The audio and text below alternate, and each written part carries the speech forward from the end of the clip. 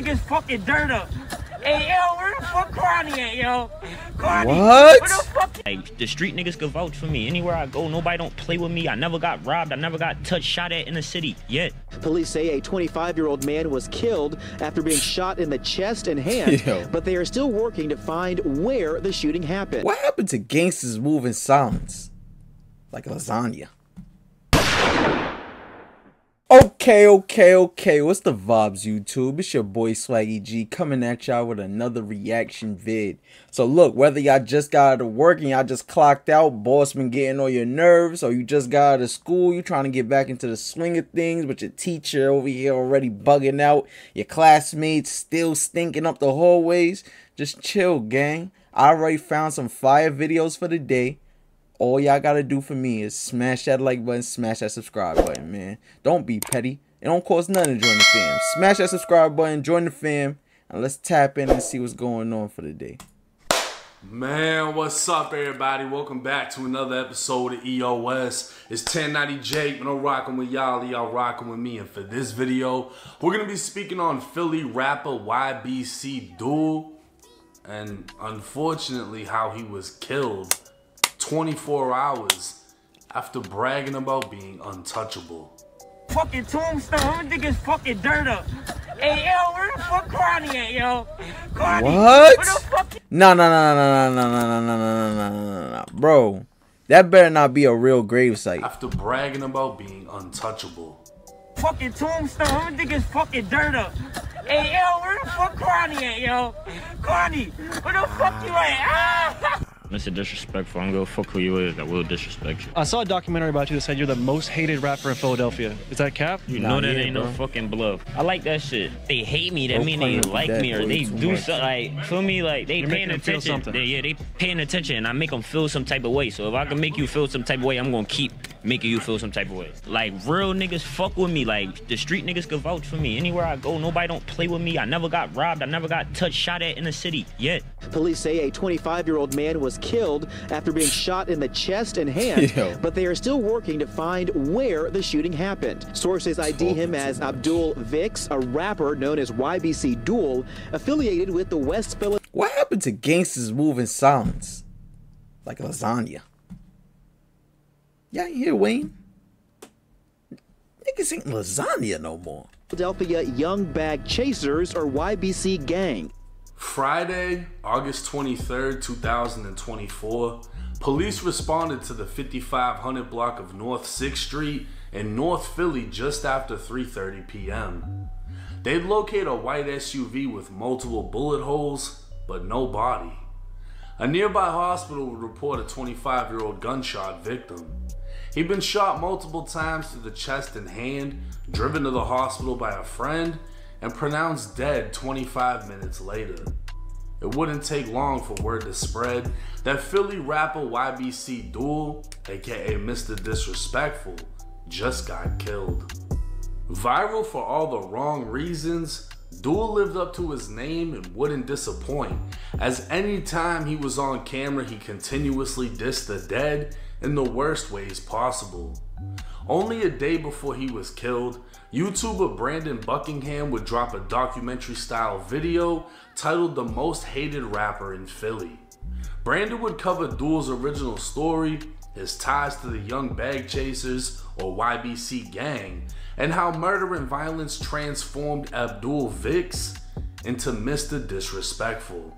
Now, Brandon would drag nuts through the trenches of Philly as he clearly risked his life vlogging with the city's top op in the most nonchalant way. The prospect of possibly getting shot just walking around make you nervous at all? Or what's your thoughts on it? I ain't gonna lie, bro. You should be nervous though, bro, because walking with me a bad job. A week before the documentary dropped, DUL would drop a song called Mick Buckingham featuring Brandon. The comment section would seemingly agree Brandon just became YBC after DUL dissed a shitload of people on the song. But even the title of the song is a diss in itself. Listening to DUL on No Jumper, Adam would ask about all the fast food and McDonald's references. Last question, why are you always dumping out French fries? Because like niggas shouldn't be working at McDonald's. He should have worked at Chick-fil-A or Wendy's or something. Like that's more high class. Like McDonald's a bad job. Everybody go to McDonald's. Like he should have worked there. So you had an enemy who got killed working there or leaving there or something? He should have worked at Cuba or somewhere where it wasn't a drive-through. It's somewhere where it wasn't. They killed him in the drive-through? Imagine you at work and you work in the drive-through and niggas come and air it out.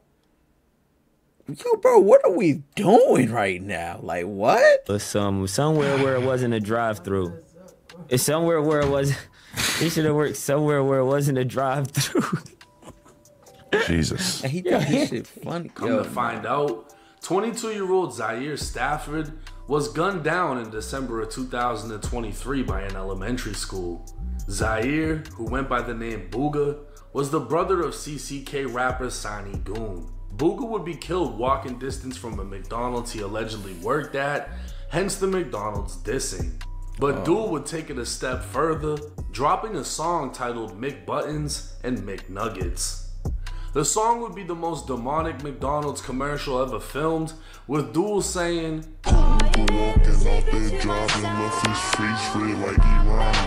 Reddit would pretty much piece together the murder after all the clues DUL left, alleging Booga got off work and got killed walking home. But this wasn't a made-up conspiracy. DUL dropped McButtons and McNuggets Part 2, and the opening line of the song was, I catch niggas while they clocking out. Nigga worked at McDonald's, pussy should've took a different way. DUL would continue to troll Booga's death, making multiple videos ordering Ooga Booga sauce. Now let me tell you, I'm sorry, I gotta stop it right here, cause that man was at McDonald's. It don't matter what job he was at, he was trying to get some money. You feel me? Now y'all ran down and y'all killed him.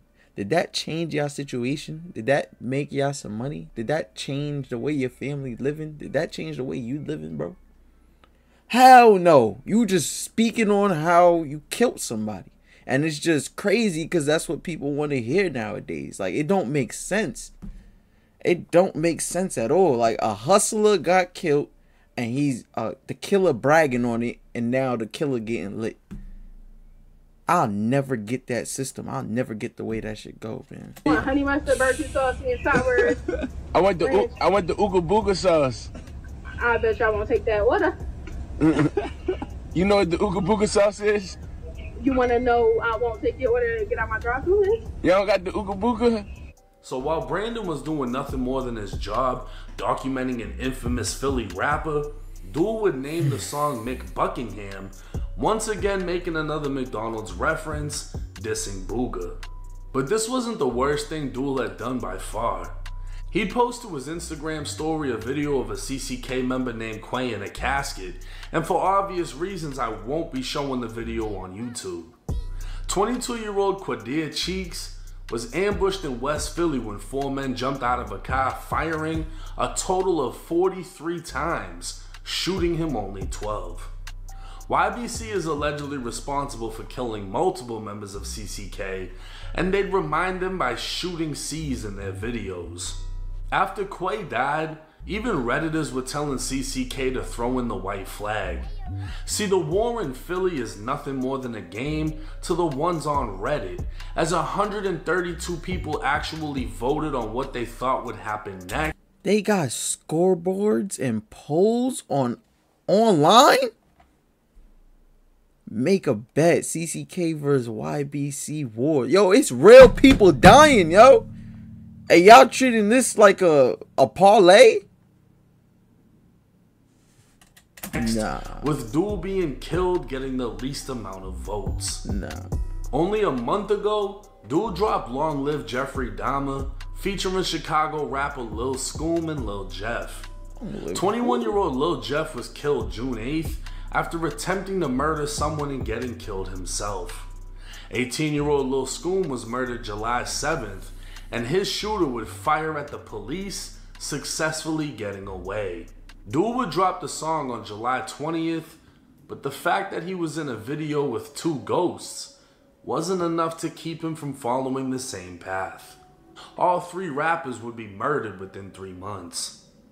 DUL's death was enough for Chicago's Lil Reese to make comment, and Philly's own Meek Mill would also speak up, and again speaking on the dead.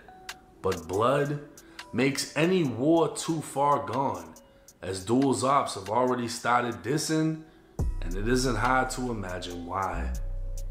Now, as respectfully as I can say this, what you put out is what you get in return. When Julio Fulio died, it wasn't really a surprise. It was just like, it's a matter of time. Damn, it finally caught up to him. With DUL, it's like, yeah, you know, it's hard to feel sympathetic for people when they kind of wish it upon themselves. You have people that go to war, whether in the streets, the military, whatever, and they just humbly, you know, do what they do. And then you have people that take it a step further. I think what happened with DUL is, like other people, he found a lot of attention from the crazier shit that he did. And what comes with that is, okay, well, I gotta do more shit. This is getting me way more views, way more publicity. I'm Mr. Disrespectful in a deadly city and I haven't been touched. And if I just keep standing on this, the fans is just gonna grow and grow. And that's how he looked at it. This is my road to success. But at the same time, like every street, it goes 2 ways. Ahead of him was success, behind him was something else. And to be honest with you, it seemed like he was driving in the other direction. He dug himself an early grave through his actions. And he's not the only one doing this. And I mean, we see this happen all the time, even with Lil Jeff. Lil Jeff allegedly killed how many people? They said, what, 10, 11? Like, this kid was 21 years old, getting busy, to the point that that's pretty much all he was known for. His biggest song was after 2 kids got shot at a school and died on camera. So it's like, how do songs like that put pop? Out like, is what you receive.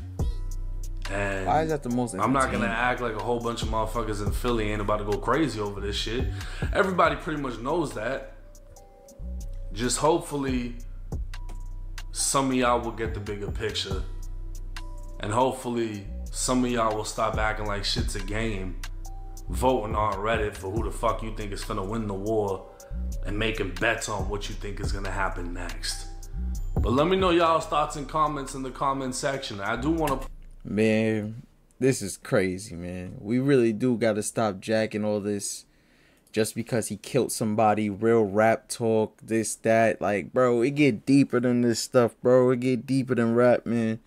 People gonna replay these songs, listen to it, dance to it, whatever, bro. But it's real life situations going on. It's real life people that miss somebody, lost somebody, and want to do something for somebody. You feel me? Like, you can't keep doing all this negativity and jacking all this negativity, man. But look, let me know what y'all think about it in the comments, man. It's your boy Swag and I'm out, you heard?